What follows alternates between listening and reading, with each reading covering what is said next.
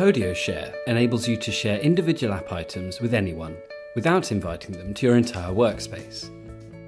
Right now, I'm looking at an app item that my team are collaborating around. It's a new logo we're delivering for one of our clients.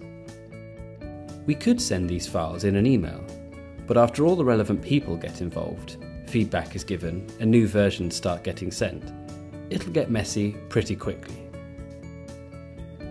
To keep all our conversations and content in one structured place, I'll simply use Podio Share to share this work with our client. So I click the share icon in the top right corner of the screen.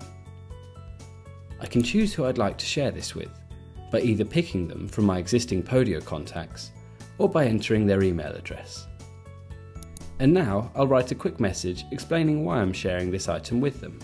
I click share and my client will now be able to view and interact with this content. Doing this will not enable them to access the rest of our workspace. Now the item has been shared, I can see a small counter appearing next to the share icon. If I click this, I can see the details of who the item is shared with, and if I want to remove their access or add them to the workspace in full, then I can do that here. My client Caroline can now interact with the content and give her feedback with comments. Our team can then keep the discussion going until we reach a great end product. If you have any questions, feel free to write to us in the Help Centre at help.podio.com. We'll be glad to help. Thanks for watching.